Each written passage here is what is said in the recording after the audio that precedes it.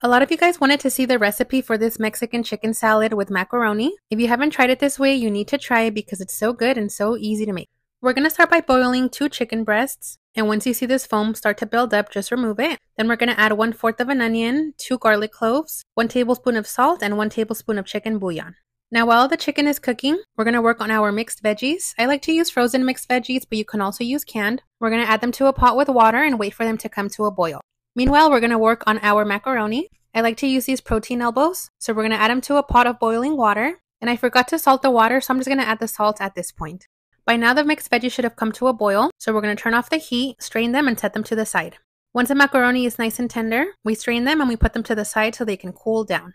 Now, once the chicken is nice and tender, we're going to shred it, and then we're going to add the macaroni, followed by a tablespoon of sour cream and 4 tablespoons of mayo. We're also going to season with a little bit of salt, not too much because the mayo is already salty, and some black pepper. Finally, we add the mixed veggies and mix very carefully so we don't smush them, and now it is ready.